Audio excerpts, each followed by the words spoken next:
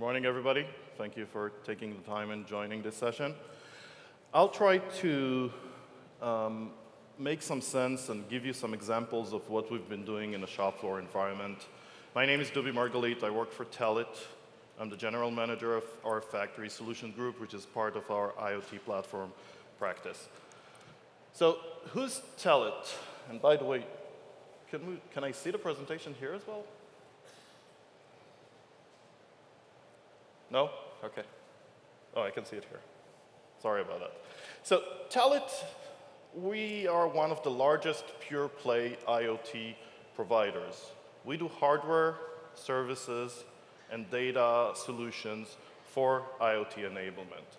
We're over 1,000 employees worldwide. And our practice is from hardware, we do cellular modules, short-range, Wi-Fi, Bluetooth, anything that lives and breathes wireless communication. We probably have a hardware product for that. We provide connectivity. We're a worldwide MVNO. So if you need data plans worldwide, we can help you with that. And finally, we have our IoT platforms where for the last 30+ years, our roots are in IBM Industrial Automations. We've been doing shop floor to top floor data collection and data processing. And finally, we're doing a lot of IoT projects. And we've become a subject matter expert in IoT deployment. So if there is a project out there, we probably have been some part of that. So we've got 17 years since we became our IoT platform, or the previous name, ILS Technology.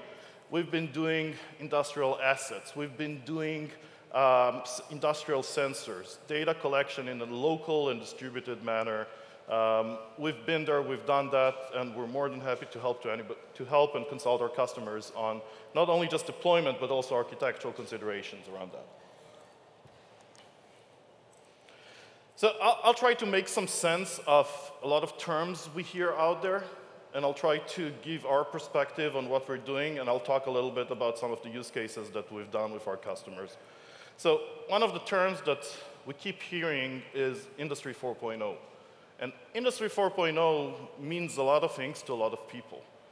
And when we're looking at what that means to our customers and what's the opportunity or the improvement that they can see utilizing Industry 4.0, we need to look back. And we need to look at what happened when, on the third industrial revolution, when we added automation. Here's a little bit of when we added automation to our manufacturing process. And when we add controllers, we added sensors to help those little computers to make decisions. And when I'm manufacturing something, I'm going to test a few parameters, and I'm going to make decisions until it's completed, and based on that, decide what I'm going to do. The main challenge is that once I finish that batch, all the information that I collected gets scraped, and you move to the next batch. You know, a good example would be our home thermostat. It's got a temperature sensor. Above 30 degrees Celsius, it will kick on the compressor. Below 25 Celsius, it will stop it. But nobody keeps track of the history of the temperature, how much time the compressor worked.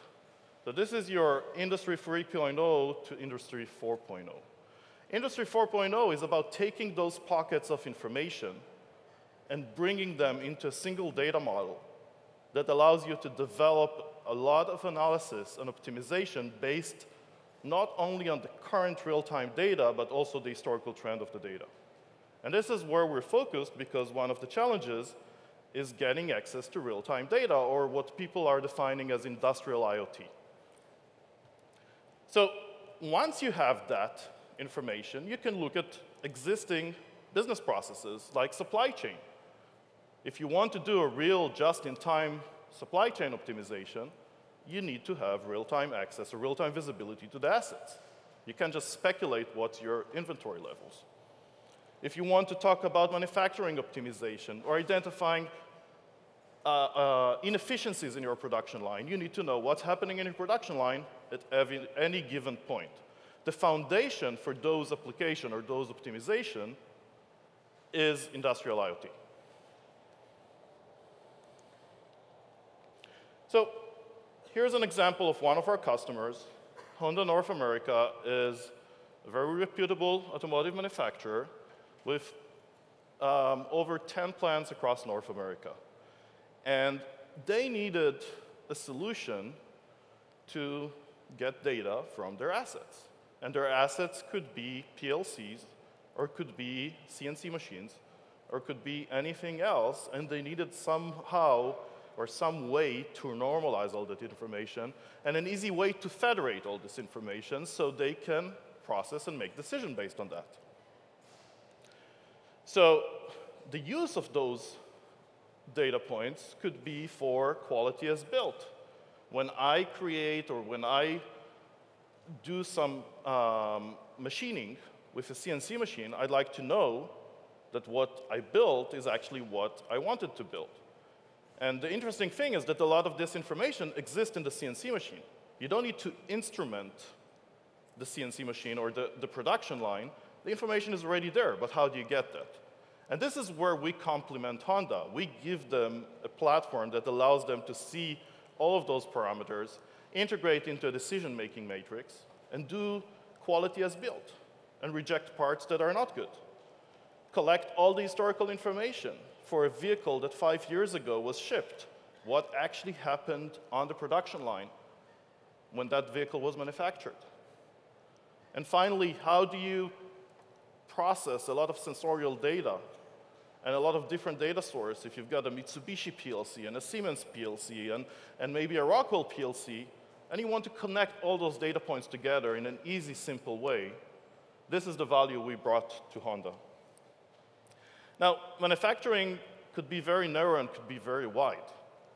And just to get you thinking, think of a McDonald's, which is a very strange manufacturing plant that takes frying oil and potatoes, and the finished product is French fries.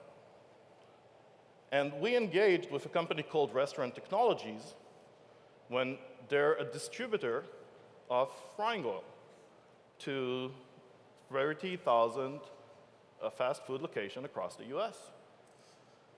And they realized that there is a lot of inefficiencies in their distribution because they would like to say they're doing just in time, but they have no idea how much frying oil is in each one of the locations. So they will go once a week and fill the tanks in each one of those branches. Sometimes they'll fill half a tank, sometimes they'll fill a quarter of a tank. So we engaged with them and we helped them put together an architecture where, again, we look at McDonald's as a plant. It's maybe a very small plant, but there is a lot of similarity because the workers at the line are not well trained. There is a huge turnover.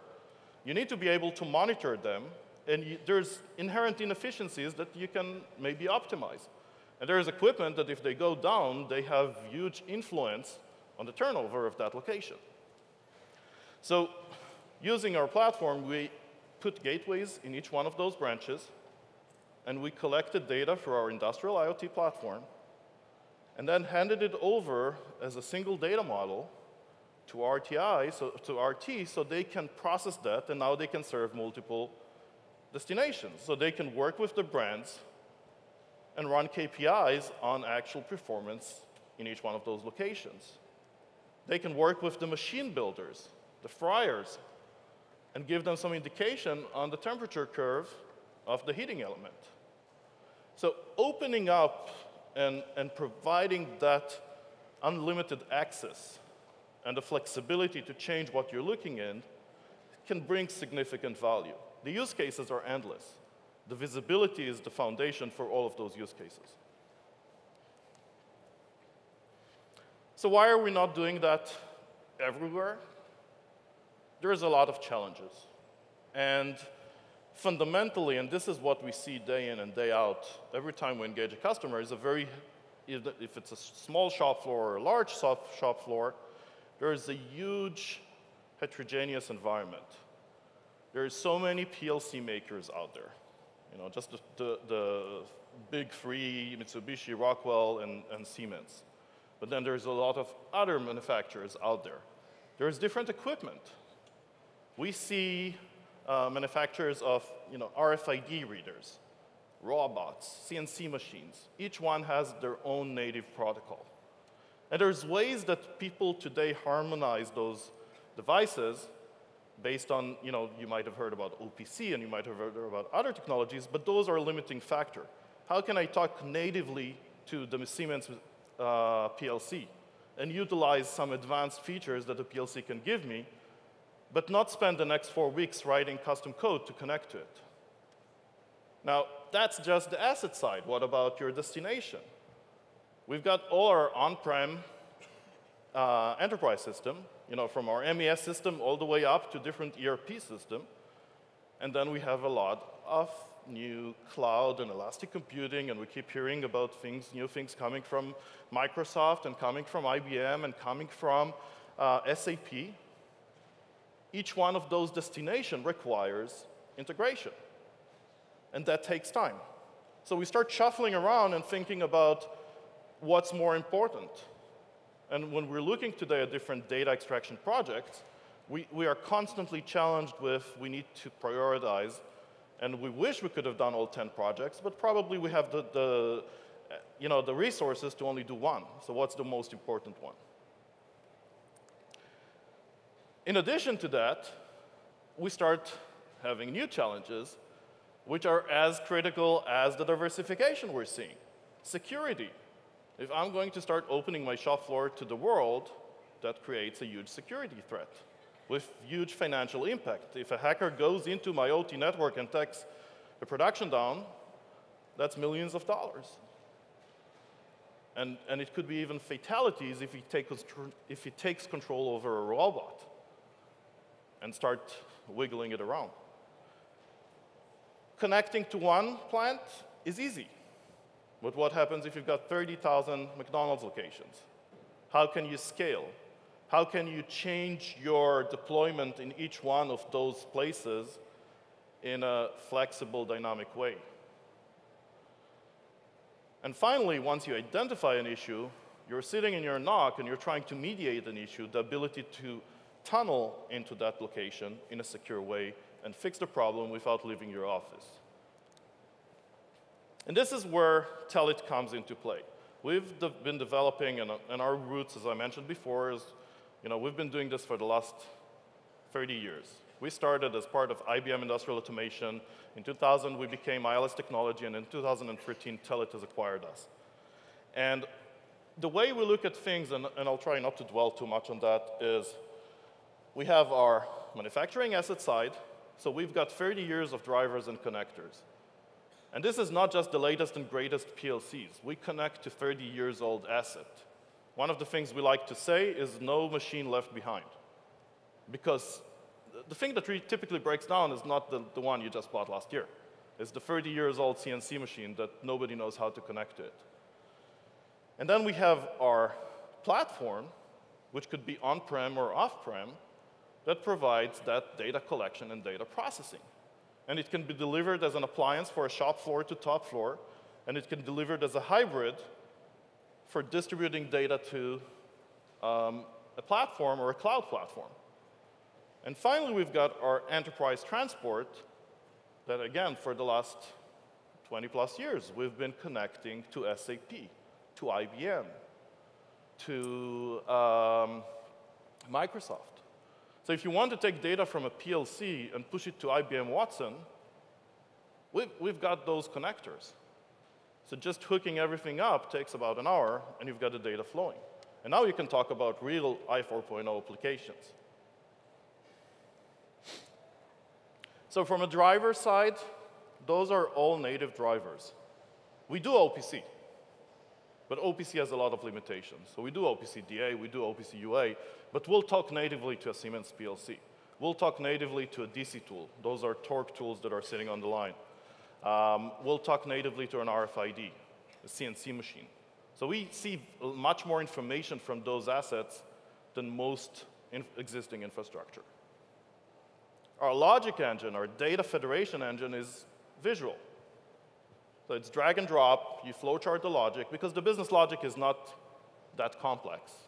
Read me that bit, process the last 30 samples, It's not very complex. It's just those projects, because of the device and enterprise connectivity, becomes a huge project. And finally, our enterprise connectors. We probably can connect to anything out there. And if not, then we have flexible payloads to define. So we do REST API, we can do web services. We've done that multiple times. And now you can talk about reading real-time data from the plant. Right? Those are what Industry 4.0 horizontal integration is talking about. How you can pull real-time data and share that in a secure way with your suppliers. Have a PLC tell a supplier that it's starved and issue the purchase order directly from the OT network in a secure way. Having a customer know that his custom order vehicle is ready, or actually seeing where it is on the production line. The fundamental thing about it, so the technology enables that, but the fundamental challenge now is security. How can you do that in a safe way? And inherently, when we're starting to talk about opening up your shop floor, you need to look at security in a different way. And you need to look at it holistically, because there's multi-tier access control that needs to make sure that you're protected. So, from the node itself, that we can control who access what, through the access to the plant, through a private network that wraps around the whole infrastructure, we've done it all. And we haven't been doing that for the last year. For the last 15 years, we've been connecting the semiconductor industry, providing access to 98% of the 300 millimeter fabs. So if you're a machine builder out there that sells $50 million devices to a semiconductor plant, and you would like to remote access that device, you would go through us and for our SecureWISE service, because we provide that access control that the manufacturer allows access to their real-time manufacturing network, because they trust that we'll protect them, and our limitations, our protection, and our ability to scan anything that goes through the network gives them the comfort and to enjoy the benefit of remote connectivity for their machine builders. Because there's inherent value. If somebody that sold you a machine is going to monitor it, you know it's going to run all the time. But how do you do that without risking your security? So our SecureWISE solution is built from a private network, worldwide private network, worldwide users, and worldwide destinations or manufacturing facilities. And we provide that access in a federated way, so one machine builder does not have access to another machine builder's equipment in different destinations. So it's a many-to-many relationship where it's a private network, so it's not IP addressable. You can only access it if you're part of that group. And then in each one of the plants, we've got gateways that even in the unlikely event that you penetrated that, you would still be contained and restricted to the specific destination that you were authorized to do. So, and again, I'm trying to give you a little bit of flavor of what we're doing and what we're seeing out there on the shop floor with Industrial IoT and Industry 4.0 as a significant driver. And we see a lot of convergence of different technologies. And I like to break IoT into two major segments. One of them is connected products, and the other one is the manufacturing of that connected product.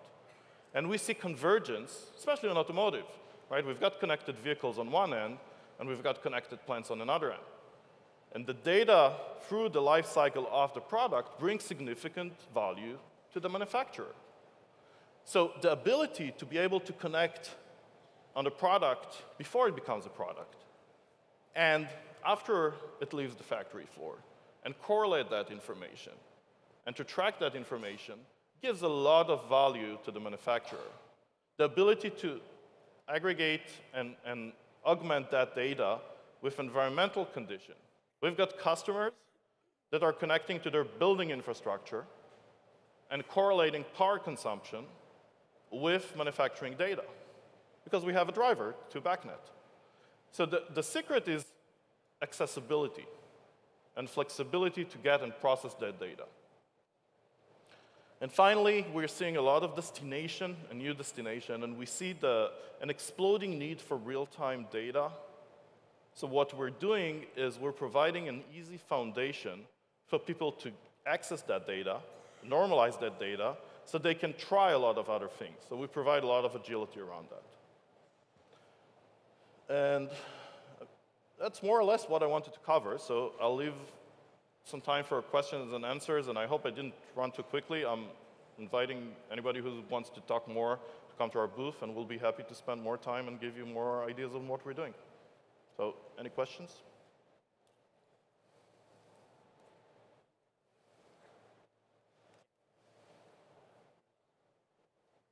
Anyone?